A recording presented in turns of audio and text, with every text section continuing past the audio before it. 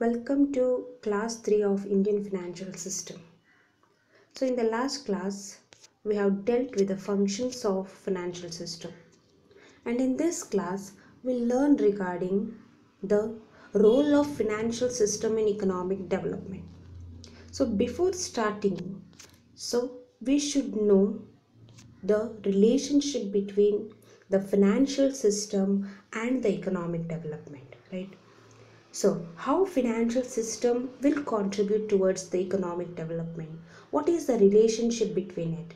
So, development of any country, so that depends upon the economic growth of the country. So, we all know that, right?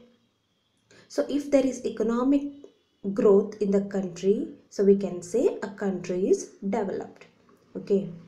So, achieves whatever the economic growth that is achieved by the country over the period of time, so that measures whether the country has developed or not.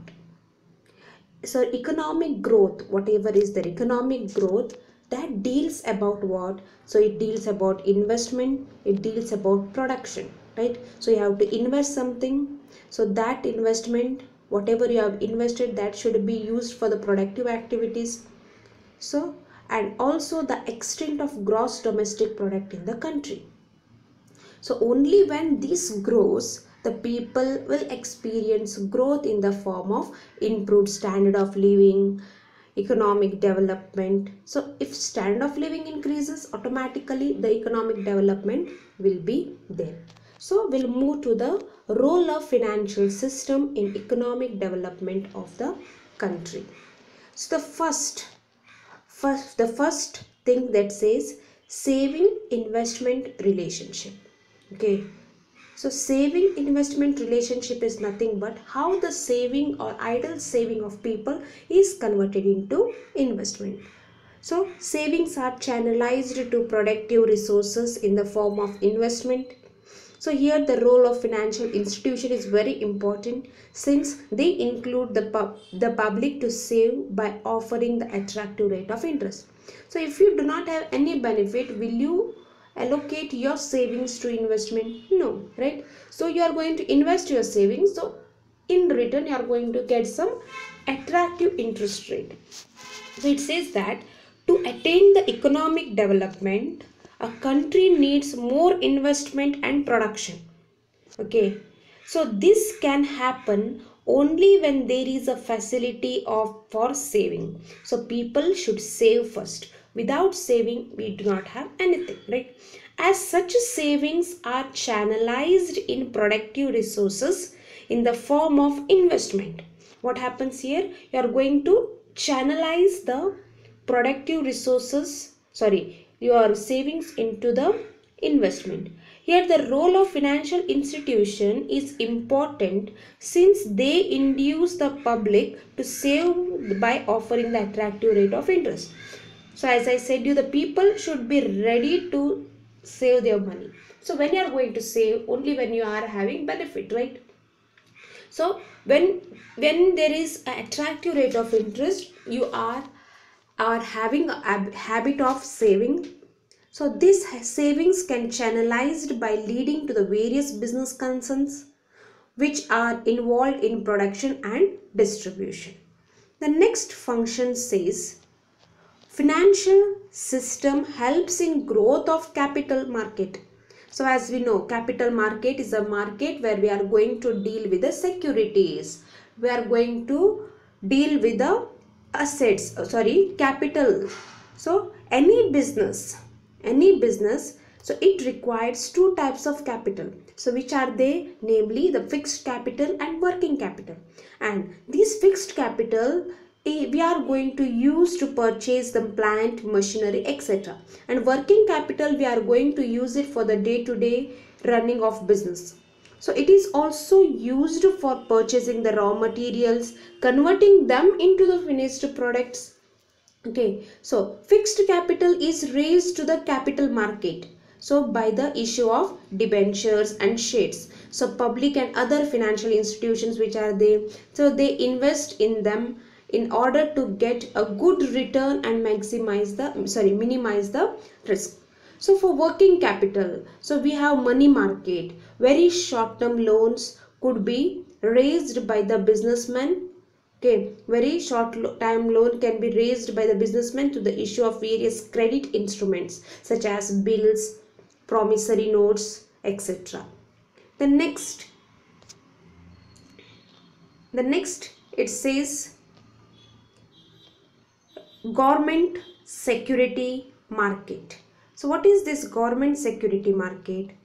So financial system enables the state and central government to raise both short term and long term funds through the issue of what? Through the issue of bills, bonds, so which carries the attractive rate of interest along with some tax concession, right? So government securities, what happens here? A budgetary gap is filled only with the help of government security market. Okay, so thus the capital market, money market, along with your foreign exchange market also, and the government security market. So what they do, they enable the businessman, industrialist, and as well as the government. Okay, and the government, so for what? To meet their credit requirements. So if you are going to start a business, you need a credit, right? So all these things are fulfilled by these markets. So in this way, the development of economy is ensured by the financial system. So when we say government security market, we are trustworthy, right? So we have some trust in it. So we are going to get some tax concession. So because of that, we are interested to save our money in a government security market.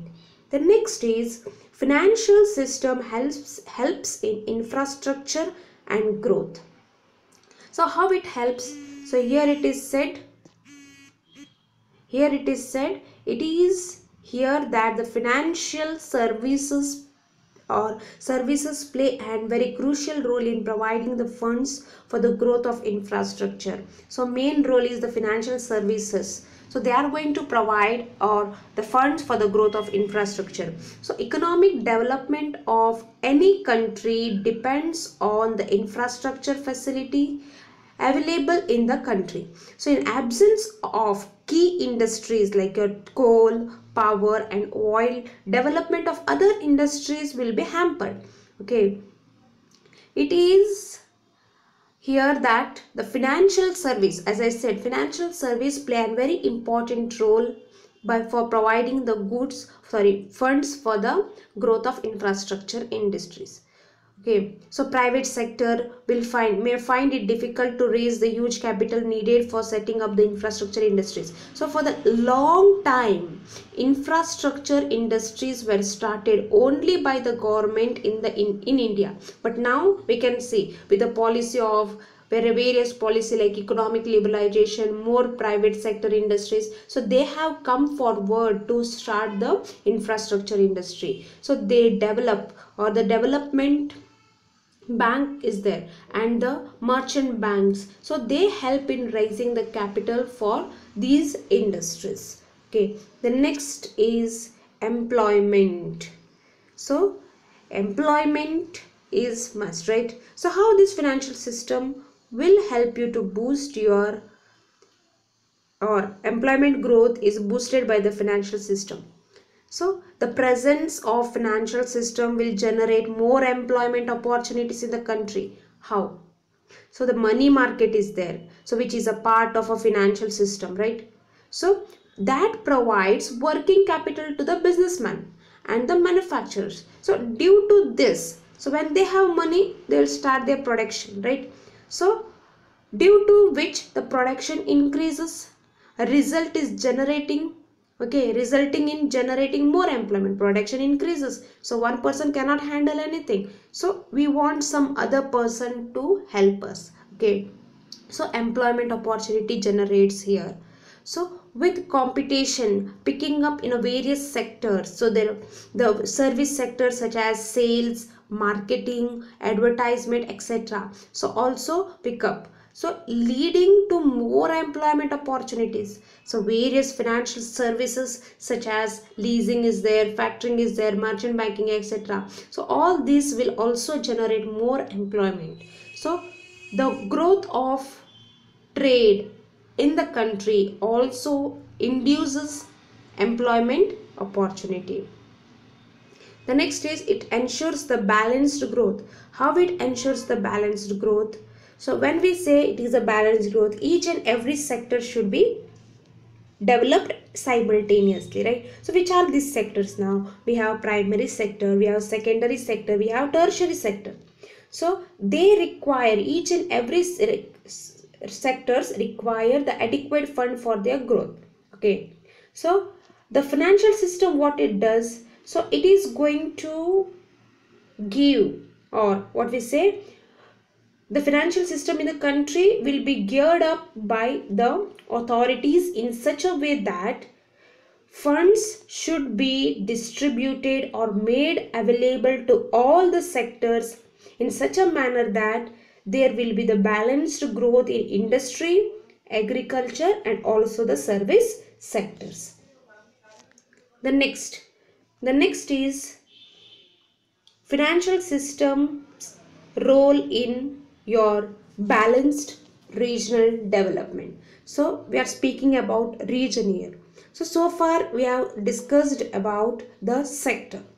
So here region means the area, we can say. So we have urban area, we have rural area, semi-urban area. So each and every areas should be developed. Okay, so to the financial system, backward areas could be developed by providing the various concession. So this ensures a developed growth throughout the country, and this will mitigate the political and other kinds of disturbance in the country. Okay, so it will also check the migration of rural population towards the towns and cities. So what happens when we do not have a good opportunity in the rural areas? What we do, we are going to move from one place to another place, right? So we don't have job in city, so we move to Bangalore. So what happens now? All of you start moving from one place to another place. The place which is there, so that will not develop. And when there is no development in such places, we cannot say there is a regional development, right? Balanced regional development is not there. So what we have to do is, so we should have an idea, so in which place we are going to get more profit. So here the financial system, what it does, so it says we are going to give you the credit at the low rate or less rate of interest. Suppose you are going to start the business in the rural area, we are going to give the concession if you are going to start the business in your rural area. So what happens now, people, in order to get such benefit, they start their business in the rural area. What happens now? The balanced regional development takes place. Thank you.